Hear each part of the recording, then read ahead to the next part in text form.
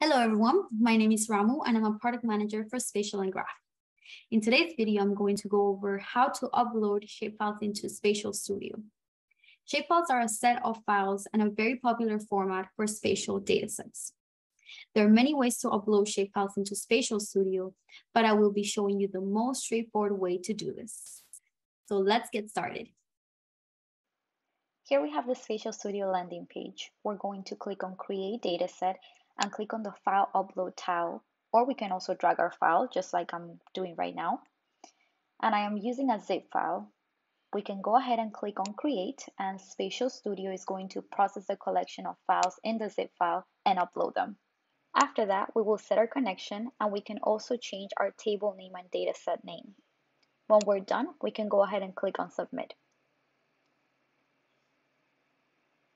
We will repeat the process depending on the number of datasets we're uploading. And in this screen, you are also able to see a preview of our attributes in the dataset. Now that our datasets are uploaded, we might see a warning icon. We can go ahead and click on it and assign our dataset a key column. When we select our key, we can go ahead and validate it and then click on Apply. This will make sure that it qualifies as a key column. And then we'll do the same for all of the datasets that we've uploaded.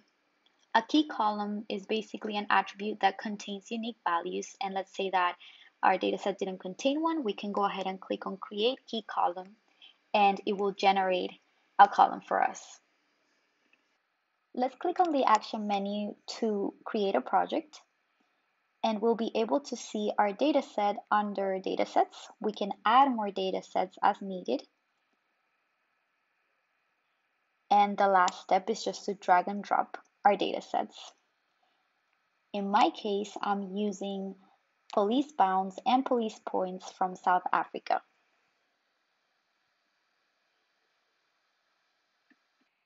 And this would be our end result.